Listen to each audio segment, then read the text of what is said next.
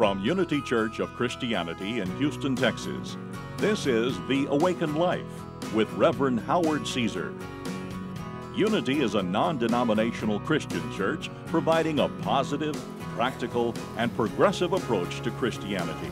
Let's join the service in progress with the Reverend Howard Caesar. So there's a grandfather that tells about an experience he had with his son and grandson. They're all in the car. They're coming back from a Cub Scout meeting that they all went to. And the grandfather observes his grandson asking his son, "Dad, I know babies come from mommy's tummies, but how do they get there in the first place?" So the grandfather is watching his son answer this question for his grandson. And after his son hems and haws a while, his grandson finally spoke up, with a little disgust in his voice, and said, "You don't have to make something up, Dad. It's okay if you don't know the answer."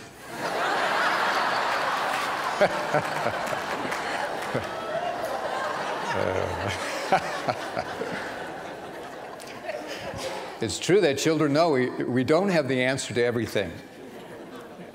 And it's true, there are a lot of things that we don't know. Some we have the answer to, and we couch it around various terms. And some things we don't know. You know, do we really know what a thing is, whatever the thing is we might point to in our life or in our world? I think we only really know something to the extent that our mind will allow us. You know, our mind puts various restrictions and barriers on things as we describe them, as we look at them. And, you know, most all of you are wearing a watch. And do you really know what a watch is? You know, oh, we can say it's a gadget that, you know, tells the time, gives me the time all day long, and wear it on my wrist. And some have wrist watches that give all kinds more information and things like that, so they vary. But do we really know? Do we really know the intricacies of a watch, how it operates, what it really is? Do we really understand it beyond our field of sight? You know, in a sense, we can look at our watch, and to me, it's a mystery. I don't know how that thing keeps ticking, and every day my second hand is at the same place that your second hand is in terms of not missing a second. We're all attuned. How does that something inside there get that all right? You know, there's a lot of things that are a mystery to me around that. And so we all have a concept of a watch and what it is, and that may vary one person to the next. You may describe it one way, I may describe it another. And so, you know, but beyond our concept, beyond each of it, there's sort of a mystery. You know, we've all experienced a beautiful sunset that has sort of taken our breath away, and it's just a sunset that maybe in a moment has just touched us very deeply. And it can take us to a place and to an experience that is beyond the senses, beyond what it is we have just seen. We're beyond the sight, actually. And there's a saying that the Upanishads have where they state, "When before the beauty of a sunset or a mountain, you pause and exclaim, 'Ah,' you are participating in divinity." Beautiful, isn't it? Anytime you are pausing to see a sight, a mountain, a sunset, and you pause to just go, "Ah," in that moment you're beyond it, you know, and you're into participating in divinity. It's a moment in which a person has just the realization of the beauty and the wonder that lies beyond what it is that one is viewing. There's something larger that exists there, and you sense it, and it's sort of sacred and holy, and you gasp, and you can't even put words around it, because to put words around it would be to limit it. So do we really know what a sunset is? Oh, we can say, yeah, that's when, you know, there's a sun in the sky and it's dropping and there may be clouds around it, and there's colors, and the earth is moving, and so, you know, it begins to fade away, and we know that much. We can, you know, we can read or listen to scientists and physicists as to what their take on it and how they describe it, but it basically is an experience that we receive that takes us beyond and can take us beyond. And so we somehow transcend the facts of what we have learned about a sunset, what we know about a sunset. We transcend all of that to simply enter into an experience that goes beyond it. It's a feeling, something that's hard to describe. And so that takes us to really the question, well, do we really know God? You know, do we really know God? We all have a concept of God, and we have a concept that is growing in us, and even a concept that we grew up with from the time that we were a child.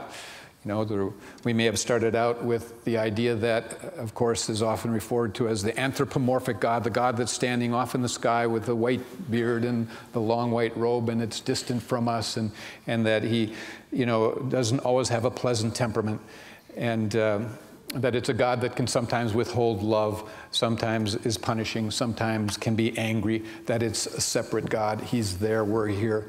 That's not what we teach, but that's where we may have started in our childhood. Many a child has. And so obviously we teach here that God is love now, always, forever. We teach that God does not punish, that essentially we punish ourselves or go through things by virtue of being out of harmony with the universal laws and principles. And we teach that we are not separate from God, but God is all around us and within us.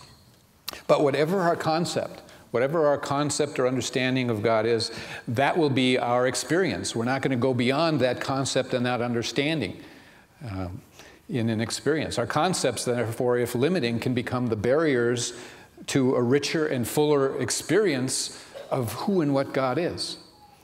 And so it's the idea that is stated, according to your belief, so it be done unto you. According to your belief in your concept of God, so will be your God to you. That basically we hold God within those boundaries and the barriers of the concept, if they're small and limiting in particular. So we must then become or be transcendent. That's what we're talking about in terms of being transcendent beings, stepping into the transcendent domain, if you will. It's an interesting word, but it basically means that which is beyond all concept, beyond words that could ever possibly be described. It's an experience, and everything falls short of it. You have to be there. You have to have been there. You have to have experienced it. It's the only way. I can't give you God. Okay? You have to experience God. You have to get there. Okay? And so we enclose oftentimes God in our concepts in the way that we try to think of God. You know, we have to be willing to transcend all of the old concepts that we may have grown up with, or that still are residue that we're carrying with us forward. Oftentimes, you know, we go, oh, God, please. You know, we look up like God is up. Oh, God is our right, our left, up, down, in. God's everywhere.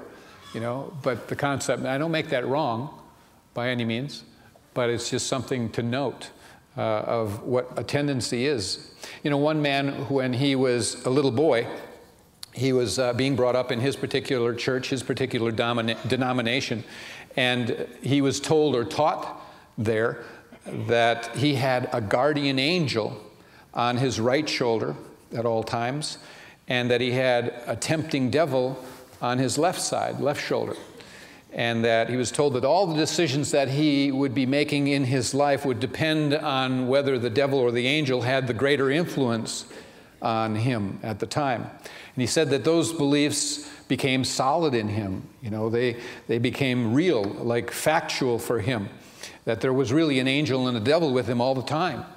And until eventually, later, he learned to think of them as metaphors, really, he said, for the impulses that moved in him, the impulses that guided him. Even our words, you know, the words that we use can be such a limitation to our God. They're just a word. Until you get into the experience, they're nothing, you see. So an important point to remember or to realize is that one has to be willing to transcend one's concepts and ideas about God and be able to go beyond the horizon of one's own description, one's own way of formulating it, and go into the mystery. Go into the mystery. Because in the mystery, there's no concepts, there's no words, there's no description, there's the mystery. And to know that there is an element of, you see, the mind of us keeps us from God in so many ways because it wants to define it. It wants to explain it. It just wants to talk about it. And as soon as you do, that's as far as you can go into the experience and into the mystery. And so it's by having a profound sense of the mystery of God that we really open up to a profound experience of the divine. The psychologist Carl Jung, he said something very interesting. He said, religion is a defense against the experience of God. Whoa. A lot of people wouldn't want to hear that on Sunday morning. Religion is a defense against the experience of God. Now, he was not saying that religion was bad. He was saying that people are reluctant to push past the concepts that they've been given within the framework of a religion and a doctrine about God. He was saying that the mystery has been reduced to a set of concepts and ideas, and that these often ideas and concepts that we've been given can prevent a person from a transcendent experience of the mystery of God. That's what he was saying. And so many of the images that we hold become really an obstruction and a barrier that holds one back based on small thinking about God. It limits our spiritual growth because growth is about expanse. It's broadening our whole concept and idea of life, God, ourselves. So when a larger experience of God is made available in some modality, some capacity, one that is greater than the person is prepared in that moment to receive, they pull away, you know.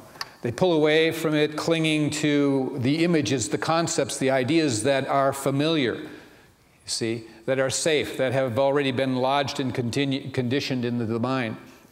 And it's almost a fight to preserve the status quo, the existing elements of a faith, rather than to open to the possibility of a greater experience. And so it's important to realize, if you are doing what Jung really was talking about within the framework of your religion. Jesus had to fight this same tendency, of course, you know, with the people of his time. Those people who were clinging to an ideology in their time, a way of thinking about God, thinking about themselves, their relationship. He was trying to bring forward a larger experience of God, you see. But he met up with the resistance of the people of that day, the religious establishment, most certainly. But he was about bringing a broader sense of understanding of God as love, and that there was to be an opening of the heart, and that this was something that would be brought on by the Spirit. You know, and he was saying it's the Holy Spirit, the Spirit that takes you into the holiness of the divine. In the East, it would be spoken of as activating the Kundalini, is similar to experiencing the Holy Spirit. It's the energies of the divine that are activated and moving through you. Now, all of us go through various stages in our progression and unfoldment and awakening. We rise, hopefully, gradually, eventually, into our more transcendent kind of experience because it's there. And so we move from elements of spiritual immaturity into spiritual maturity. We begin to make new choices. We begin to look at where we've been, what we've identified with, how we've identified ourselves, and begin to break through some of the barriers and limitations that we have held. We begin sometimes with what is crudely described as simply elementary. It's even been described as animal-like in terms of the need for the hunger for things and the greed and that element that takes over a person at early stages. Then there is spoken of the carnal stage of the sexual zeal, And that's where Freud's philosophy comes in, where he says, you know, many people are in that realm. And actually, in the East, they would say that's being stuck simply at the lower chakra levels, okay? But then there is the stage that you move into that is physical mastery. And that means that essentially the things that frighten you and afraid of out there, the things that challenge you, the problems, the external things, that you basically begin to develop your willpower, the will to power your way through some of these and focus on the problems and the challenges and take physical mastery over them, and it's an overcoming time. But then somewhere between there, you eventually, and there may be other steps that are left out here, but eventually there comes the stage where a person in their progression is touched by the heart. That's really what it comes to. You're touched by the heart. And there is something at a deep sense of level of compassion and connectedness that is awakened in a person. So there's an evolution. There's an evolution in consciousness in which a person moves through different stages as a species, really, as the human species. And we eventually come to realize that we and that other person and that all other people are basically creatures of the one same life, the one same intelligence, the one same source. And that awakening, when it really is experienced at a deep level, you know, it takes you to a more transcendent state. It's an opening of the heart, you know, to a world of all life. It's almost as though it's one's own personal virgin birth, you see, because it's a birth of a new life that formerly had its elements in immaturity, elementary, physical aims, what have you. Not that physical aims are bad, it's just that it can't be out of balance. Somehow, at certain stages, that's all we're engulfed with. That's all we think about. That's all that's on our mind. And then at various places, we transcend that. And we think, no, there's more. There's more here, and there's purpose to my life. And we begin to ask the right questions. When you ask some of the right questions, you get some of the right answers. And that's part of the progress.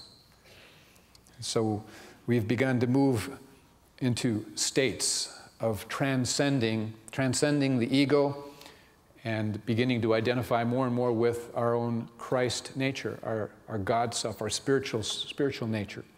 You know, there are scriptures that talk about this, the process of stages to a degree, and the process of spiritual evolution, and even the mystery. And one passage that I found that is meaningful is where Paul is speaking to the Corinthians. And it's found in the 2nd and 3rd chapter, really, of 1 Corinthians. And I want to read some of this to you and just grasp from it what he's saying to them, and whether you can relate to it. He says, we speak of a message of wisdom among those who are mature, yet not the wisdom of this age or world, nor the rulers of this age or world who are passing off the scene. Instead, he says, we speak about the wisdom of God in a mystery, the hidden wisdom which God ordained before the ages for our glory, which none of the rulers of this age knew. But as it is written, eye has not seen, nor ear heard, nor have entered into the heart of man the things which God has prepared for those who love him. And then he says, but God has revealed them, those things, to us through his Spirit. For the Spirit searches all things, yes, the deep things of God. For what man knows the things of a man except the spirit of the man which is in him? Even so, no one knows the things of God except the Spirit of God. Now, he says, now, we have received not the spirit of the world, but the Spirit who is from God, that we might know the things that have been freely given to us by God. He goes on to say, these things we also speak not in words which man's wisdom teaches, but which the Holy Spirit teaches. He's talking about now the experience. It's not what man teaches in words, but what God teaches with an experience of the Spirit. He says, but the natural man, the you and me, the everyday man, woman, does not receive the things of the Spirit of God, for they are foolishness to him. Nor can he know them because they are spiritually discerned. We look at things that we don't understand, they don't fit our concept that we hold, and we say it's foolishness. Because we do not spiritually discern. But he says, but we have the mind of Christ. And he says, and I, brethren, could not speak to you as to spiritual people, but as to carnal people, as to babes in Christ. I fed you with milk and not with solid food, for until now you were not able to receive it, and even now you are still not able.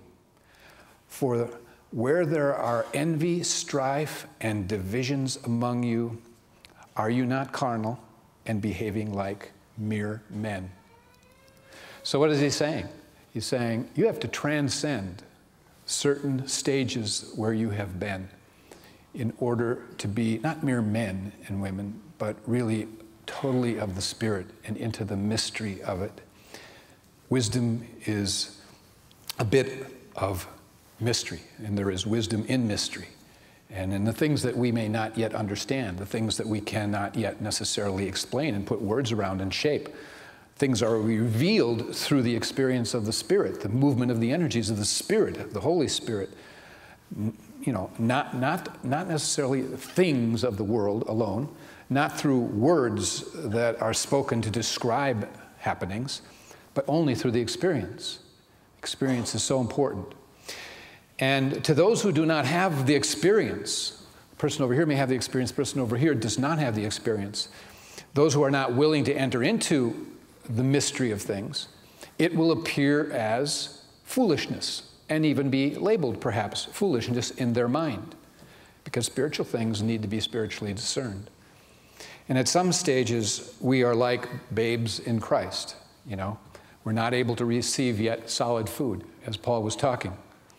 Paul says, but we have the mind of Christ, you know, which is to say we have, on some level, we have this mature mind that lives within us, that knows. It's not the mind of the separate, selfish self.